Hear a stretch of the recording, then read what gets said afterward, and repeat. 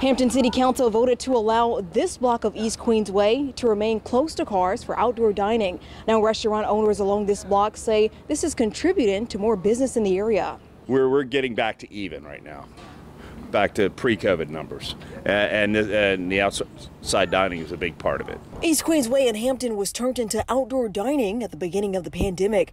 It was so successful for businesses and the city, they decided to keep it going. We can't accommodate large parties indoors, but we can outdoors. Business has doubled. Courtney Lowry, a bartender for Goodies Deli, says they've been able to attract more customers with outdoor seating. We wouldn't even have been able to accommodate the kind of customers that we're getting now, which is wonderful for us. A city spokesperson says the outdoor seating has made a huge difference in the city's revenue. From April to June of this year, the city reported $6.6 million in its meals tax revenue, compared to $5.9 million pre-pandemic in 2019. It's created a more walkable environment. People are walking up and down the street and discovering that and other places like it more than they would have in their cars. Azera White, a Hampton resident and a frequent Venture customer, says the outdoor seating has made her more willing to eat out in recent months. I'm not vaccinated, so it's like better so I can separate from people from not catching the virus.